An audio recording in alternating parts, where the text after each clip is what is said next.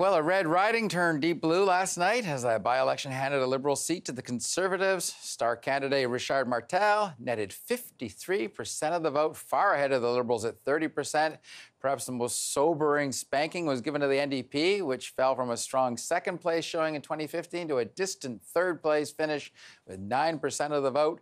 I asked NDP leader Jagmeet Singh on what comes next for his thrashed party in the province, which saw an orange wave just 7 years ago. It is a disappointing result. It shows that clearly we've got a lot of work to do in Quebec. We've started doing that work already. We started with some meetings with our Quebec MPs, our Quebec team. We're going to have more conversations and we're going to do some more work around what can we do to turn this around. It's something that's a top priority for me and I'm going to commit myself to working on it. All right, let's bring in our Quebec commentator for translation of the results' significance. Bernard Drainville is a former PQ cabinet minister. He joins us from Montreal. All right, Bernard, is this a blip or a trend? It's both. I mean, to be sure, this was won locally by a lot of hard work. You got to remember that Richard Martel was chosen as the Tory candidate 6 months ago, and he worked the terrain in a formidable fashion. The Liberals were very, very late in choosing their own candidate, and she was not particularly good.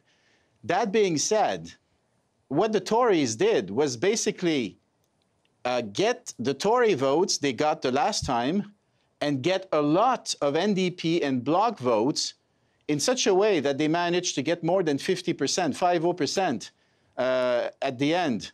So it does position them as the alternative to Trudeau's Liberals in Quebec. This is, I would say, the far-reaching message of last night's results. The Tories can spin, truly, that if you want to beat Trudeau, if you do not like Trudeau on the pot issue, on the way he's handling the migrants issue, if you don't like Trudeau the way he deals with Quebec, there are the Tories there that can beat them. And this is what they did last night. They beat Trudeau. Yeah, and that's after he came to the rescue with a lot of money. He's supposedly helping the aluminum industry that's there, and yet they still rejected it. I'm curious about this. Is the migration issue starting to get a lot of traction in Quebec? Because Trudeau's seen as the open arms welcomer of immigration, and Scheer seems to take a more cautious approach on that. It is true. Although I would have said a clear yes a few months ago. Let us say 2 months ago, I would have said a clear yes to your question, Don. I don't think this time around, I don't think that yesterday this was such a clear-cut issue, such a decisive factor.